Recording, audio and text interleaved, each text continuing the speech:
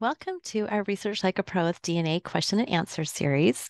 And today we are discussing, why does my Leeds chart contain more than 4 groups? And here you can see an image of a Leeds chart that isn't exactly what we would hope. So we're going to talk about this today.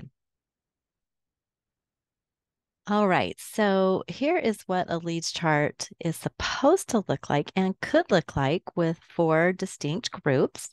And this is what we are hoping that we will find. But when it doesn't, we need to look and see what else might be going on. First, just a little bit of background on the Leeds method. It was developed by Dana Leeds in July of 2018. She was working with an adoptee, and of course, as an adoptee, you don't know who your close matches are, nor do you know who your grandparents are or your great grandparents are. And so she was looking for a way to make it a little bit easier to create some groups. And so she developed this method, and basically she recommends starting with DNA matches who share between 90 centimorgans and 400 centimorgans, and you start with your match who is hopefully a second cousin, and you would give them a color, and then everyone who shares DNA with them who is a shared match gets the same color. Then you go down to your next match who is not sharing part of this blue group and give them a color, and all of their shared matches get the next color. And you go on until this separates into some nice groups here. If you have not done this before and you're interested in doing that, you would go to danaleeds.com, the Leeds method, and she has a lot of articles and helps for you in doing this. But one of the things that I have noticed is a new challenge. And this is if you have a test taker that is a few generations removed from younger DNA matches, and it may skew your Leeds chart. So we always are looking for a test taker who is the closest generationally to our ancestral couple. We're always looking for that parent or grandparent or an aunt or uncle, someone who's closer generationally. But as we have more and more people who are taking DNA tests at younger ages, we're going to start getting quite a bit of separation here between generations, which can mess up our Leeds chart.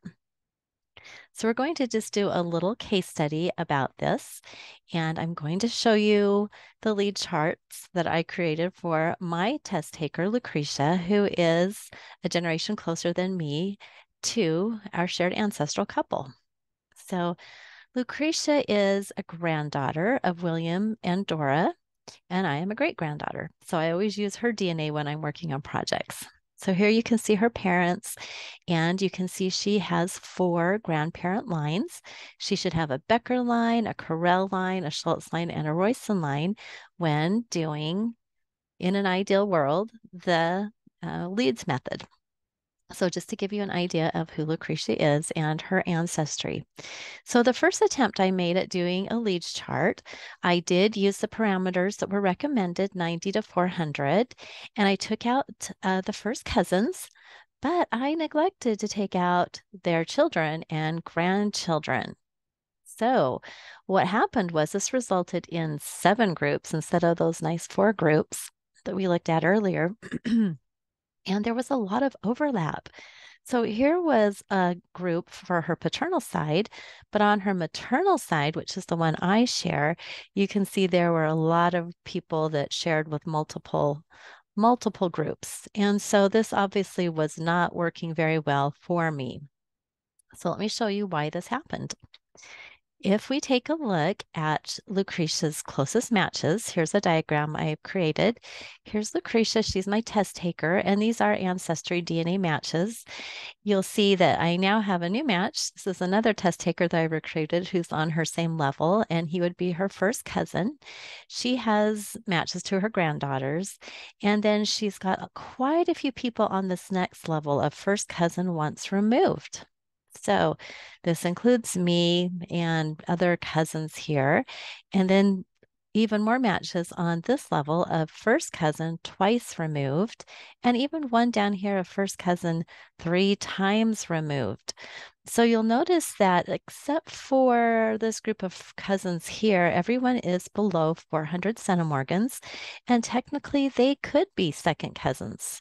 But because they are further removed from Lucretia generationally, they are sharing a good amount, but they are still going to have the same ancestors as the first cousins. They're going to have connections to both the Schultz line and the Royston line. So it's going to keep them from separating out these clear lines here.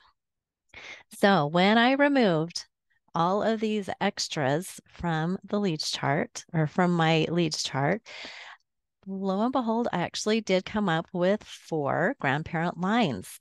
So here was that same blue line. This was the paternal matches, but here were the maternal matches that also correspond with my lines. So here are the Schultz, and I call them the Eisenhower. That couple was Schultz Eisenhower. And here are the Royston Weatherfords. And so they separated out nicely, much better than the previous chart. And notice that there's just one little green match down here for the Corel line. And when I looked at Lucretia's pedigree, I saw that there were not very many children in this line, and very few people have taken a DNA test. And so sometimes you will have that. It may be that you actually only come up with 2 columns or maybe 3 because there just are not that many people who have tested. So keep that in mind as well. We always hope we'll get the 4, but if we don't, it's okay. So this made a big difference in my analysis of Lucretia's DNA because when I first started and saw that chart with all of the crazy colors and the 7 columns, I thought maybe there was some pedigree collapse going on and people were matching in more than one way. But in reality, I just needed to take out those children and grandchildren of first cousins. So here's a tip. If you are using AncestryDNA, you can use ThruLines to discover these closest matches. So it will show you the first cousins, their children, and their grandchildren, if they all have a tree attached to ThruLines, linked to ThruLines, and if their tree is either public or private and searchable. So this can be really helpful because even if their tree is not public, as long as it's not private and unsearchable, they will show up in ThruLines and you can get some clues about where they come down, which independent line they're coming through, and you can be able to chart those in your diagramming program. So what I like to do is use ThruLines in conjunction with something like diagrams.net or Lucidchart to create a nice, neat chart like this. And I like to do this because I can add to it as new people test, and I can really clearly state relationships, and I can put in whatever other information I want to, but I can see really easily where people fall on this family tree so that when I am creating my Leeds chart, I know exactly who to not include in that. So once you have diagrammed and you know how you are connected or how someone is connected to your test taker, I recommend that you go ahead and put that in your notes. So for instance, between Lucretia and myself, I have added a note that I am a first cousin once removed, and then I put in my line back to our common ancestral couple. Now, the beauty of doing this on Ancestry is that it will appear right here on your main page of matches. So that as you're going down through and creating your Leeds chart, when you come to this and you see first cousin once removed, you'll know not to include this person in the Leeds chart. You can see right away who are the people you should include and the people you should exclude. So this can be really helpful once you've discovered those closer connections in creating your charts. For those of us who've done our genealogy and we know our cousins, you might think, well, that's not very difficult. But if you're working with a different test taker and someone else's DNA results, you don't know they're close cousins. And so you'll have to do some work and you'll want to be reminded of it by making yourself some notes. All right, so as we finish this up, here are some tips. Use a diagramming program like Lucidchart or diagrams.net and chart out those closest matches. Make sure you're adding some notes so you don't forget to add those to the testing company website. Make sure you put in the relationship. So you want to make sure you know that these are first cousins, once removed, twice removed, 3 times removed.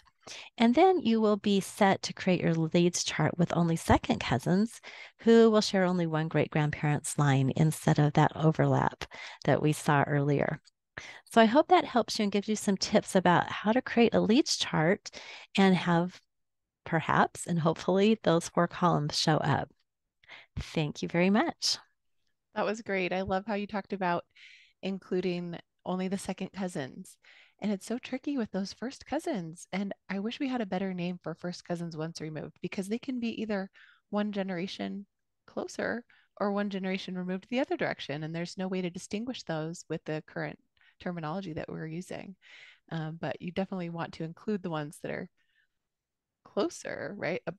Up above because they could be, Yes, descendants of your great absolutely. grandparents.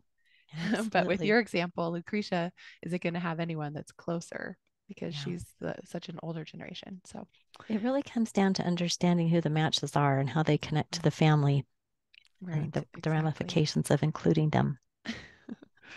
All right, thank you.